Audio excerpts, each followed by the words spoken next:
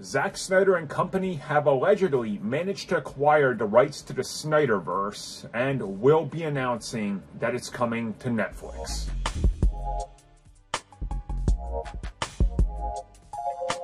If it doesn't happen, you only got yourself to blame if you believe this, but hey, you never know, I guess. That's the thing. When we talk about sources, you guys know what I think about sources from people that are constantly proven wrong or debunk themselves, or James Gunn debunks them. So it is what it is.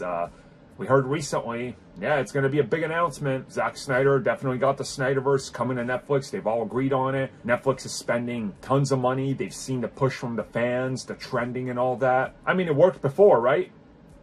It worked to bring us the Snyder Cut.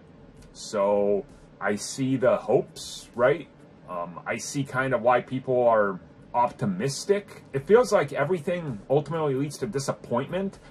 And if it doesn't happen, it leads to, well, this is why they're not doing it right now. And looking at Netflix's expenses, which are pretty high, and how much money they've invested and spent on projects which honestly haven't materialized anything substantial outside of like Stranger Things, you know, it's a little rough. And you look at some of these other projects that they've put out that have their time to shine, but then end up disappearing, and due to licenses aren't even theirs. For example, all the Netflix Marvel shows. That would be the same deal with the SnyderVerse. If Netflix got it, they would spend their money on producing it.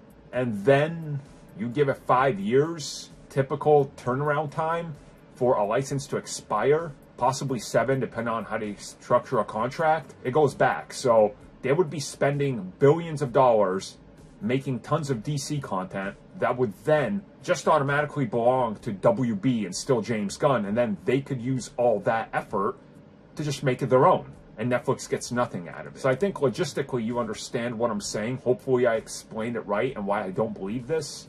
Again, I'll continue to say it though, stranger things have happened, especially when it comes to licenses, but it's just, it's hard for me to believe this, especially when the sources are known for fabricating at least 300 rumors a month and getting one right, and then championing that they got that one right. Even a broken clock is right twice a day.